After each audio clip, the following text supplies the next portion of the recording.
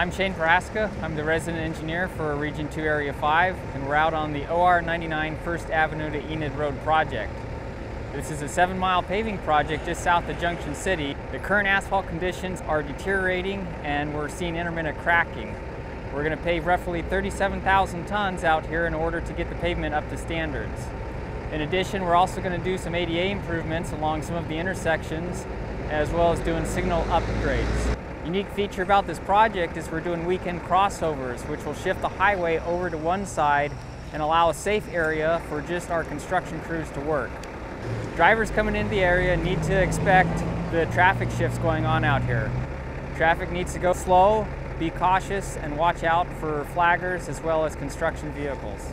So paving is set to finish this fall, with the overall contract set to wrap up in February of 2023.